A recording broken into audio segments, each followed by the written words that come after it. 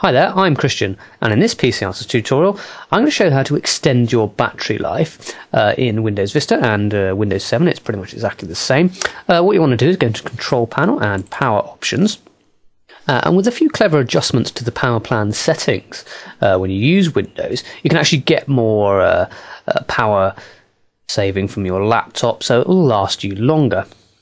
Now, Windows will have some pre-configured power plan options: balanced, power saver, high performance. These are the usual things, but they can all be customized to your needs. If I go for the balance and click change power plans, it'll open up a new window here.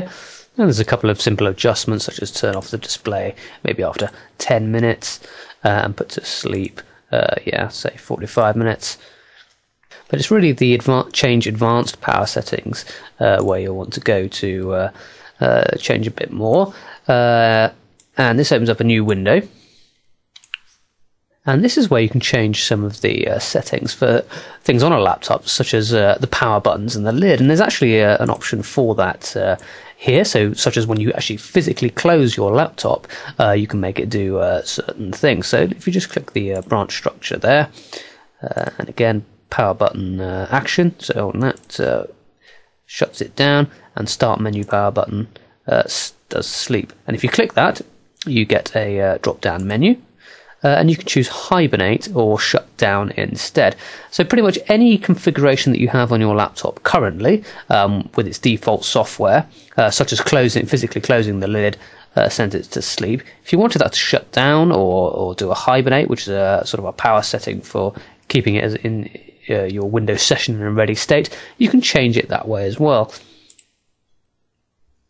And as you'll see from here, there's various other options you've got, including one called Processor Power Management. If you click that, it says maximum processor state, minimum processor state, etc. And you can set a percentage. And on certain laptops, you'll have a third option, which is called a system cooling policy. And you'll find that you'll be able to choose passive or active. And having it passive usually will give you a little bit more from your battery life if you're running off battery. But when you switch to mains power, you'll probably want to change it back to active. And there's even USB settings. There you are, USB selective suspend. You can disable that or enable it when you're on mains power. It's a good idea to have a look through these advanced settings and choose ones that are good for you, such as display. Now, this is particularly important. You can actually choose when to turn that off.